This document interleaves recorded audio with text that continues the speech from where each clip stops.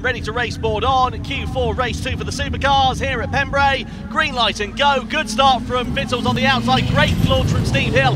They go side by side and Hill is squeezed into the first corner, no room for him there. Godfrey takes over at the front from Vittles, from O'Donovan then getting himself into third place. Vittles goes Joker in the first lap, followed by Steve Hill. So 2 go Joker, 2 go normal. Godfrey with the clear track in front of him then as he continues on in the lead of this race. Vittles deciding to get himself out of the traffic and trying to get the overcut, as a mistake there from Steve Hill in the number 4 results in him going grass tracking in the technical first sector on the gravel. Not ideal at all for the number 4, and he will have a bit of work to do to try and close that deficit down now, as O'Donovan sits in second position and tries to close down the deficit to the race leader of Julian Godfrey.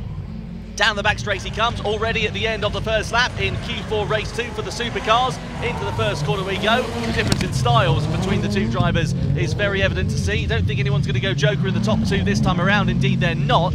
But speaking of Jokers, look at the man who has already Jokered, Robert Vittles, closing that gap down to Ollie O'Donovan. And let's not forget, this is only Vittles' second ever Supercar race. He only made his debut at Linden Hill back in May for round 1 and round 2 of the Five Nations British Rallycross Championship, and he is driving like a man who's got several years of experience underneath him as he closes that gap down now to Ollie O'Donovan. O'Donovan, of course, who hasn't made that Joker so far then in this race. So, end of lap 2, it's Godfrey from O'Donovan, from Vittles, from Hill then. And it's O'Donovan who's going to be on the back foot here because he's going to have to make his Joker, and he's easily going to be overtaken by the Latvian driver of Robert Vittles. Does O'Donovan go Joker this time? No, he doesn't.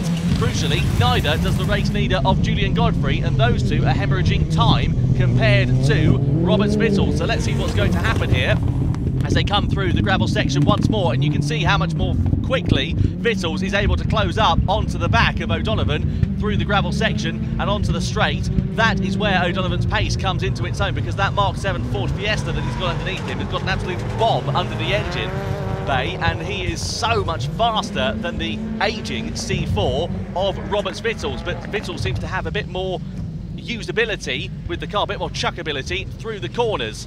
So, on to start the penultimate lap then here at Pembrey. Is anybody going to Joker out of the top 2 this time around? Looks like the race leader and O'Donovan have gone Joker, and that releases Vittles into the race lead. A spray of gravel over the front of Julian Godfrey's car as the Latvian driver Robert Vittles takes the lead away. But Godfrey, he's a wise old head, he's a multiple champion in British Rallycross, and he'll be doing everything he possibly can to get himself past Robert Vittles before the checkered flag. There's a lap and a half now remaining as they come in towards the Brooklands hairpin, and now it's a role reversal with Godfrey chasing down Robert Vittles. But that C4 is just looking absolutely masterful through the twisty sections, and let's be fair, there's quite a few of them here. So on to the final lap we go, and it's advantage Robert Vittles then. Is he going to be able to hold off the charge of Julian Godfrey when the checkered flag falls? He was about half a second or so quicker than Julian Godfrey's fastest lap in this race last time around was Robert Vittles, and he is really either made a setup change overnight or whatever it might be. Maybe he's just got himself a bit more used to the circuit.